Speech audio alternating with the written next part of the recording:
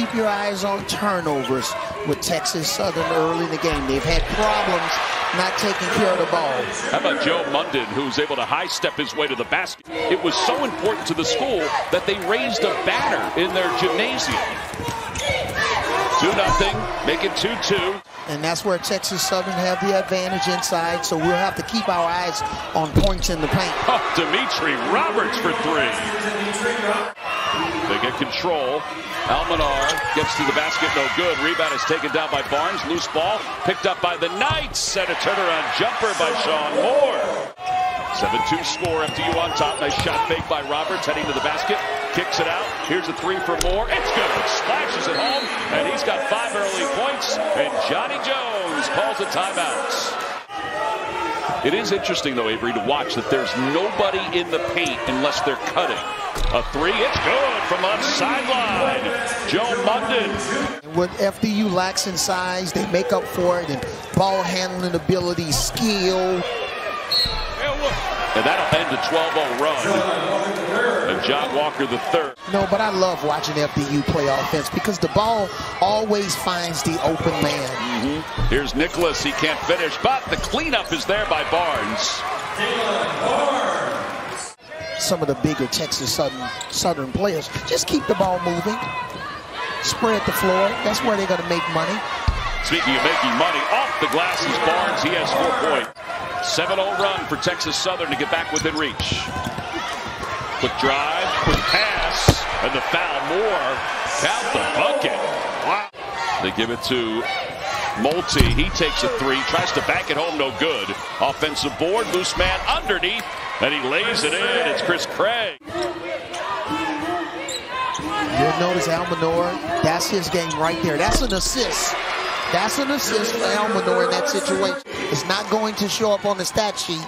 Solid screen without moving. Nice finish by Roberts.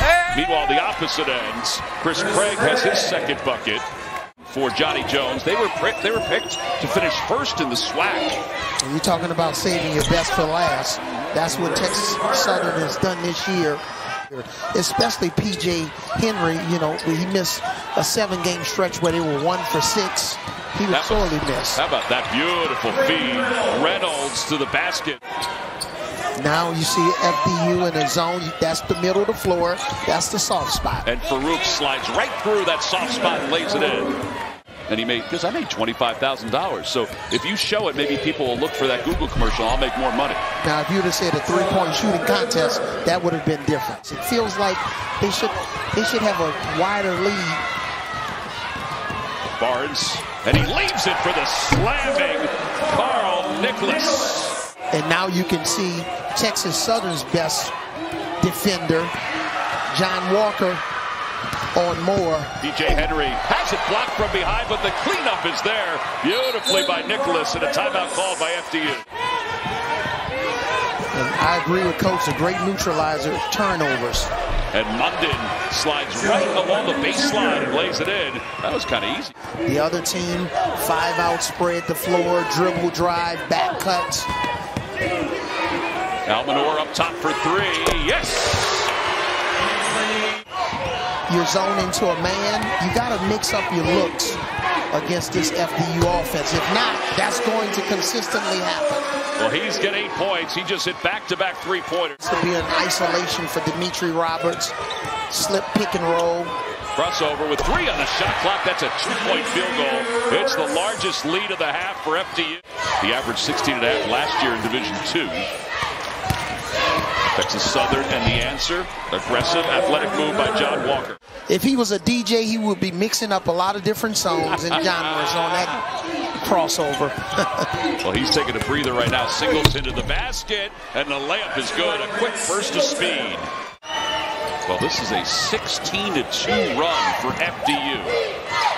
Walker nearly has a cutoff, but that's a beautiful extra pass to David Barnes, who slams it home.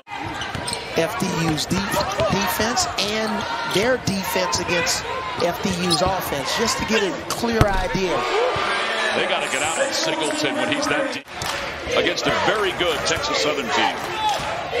But the one thing I would say about Texas Southern's body language, they're not really complaining. No. They're still playing. So he's very capable. Almanor for three. It's good. He picks up right where he left off in the first half. He has 11 points. Yeah, Tobin Anderson said Almanor taught him a lesson, because we talked about it before where he said he could not play in this system, and he proved him wrong. Nicholas with the first bucket. Barnes covered by Roberts. There's a little screen. Barnes for three. It's good. Actually, it's a two-point field goal. He was just inside the line. Henry to Walker. Walker, little help defense. Walker, oh, he's so athletic. Count the bucket. And he's fouled by Emmanuel. Everybody's touching the ball.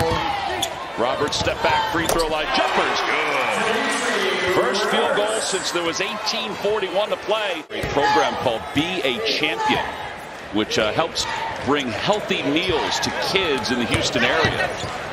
Barnes gets that one to go off the front of the rim. They forced 7 turnovers in this second half. They haven't really been able to capitalize. Gilliam hopping to the basket, got position off the glass. It's a 10-point game. First bucket for him. And Multi trying to steal that one. Mundy going to the basket. Count the bucket. Joe Munden has 17. I mean, it's great representation that Merrimack's able to do what they're doing. Walker in the paint. Walker, that's a good shot. They found some space. Yeah, I love John Walker the third. Singleton, extra pass to Emmanuel. Jump stop and good. What a fundamentally sound. Played 15 minutes in the NEC Conference Tournament Finals. And Multi finally gets a three-pointer for Texas Southern. The clock is their friend, so they'll move it around and try to start taking a shot inside of 8 seconds. Singleton with 11 on the shot clock. He saw an opening and he converted. He has 13. 9-1 as far as three-point field goals go. Walker slices right to the basket. He has 18. 4 minutes to play here in the second half. Almanor, he's got a three as well. Wow, this is a shooting exhibition right now. 3:25 left to play, second half. Almanor feeling it. Oh, that's good too. How about that? They are just connecting left and right. 23. Yeah, the highs and lows of a NCAA basketball season, it has an effect on family. In today's game, Walker right to the basket. Little kiss off the glass. He is 22. Man, his ball handling and hand-eye coordination. Look at the elevation on that shot. 17-footer. FDU, for the second time in school history, has won an NCAA tournament game. They win it 84-61 in Tobin Anderson's first trip to the dance.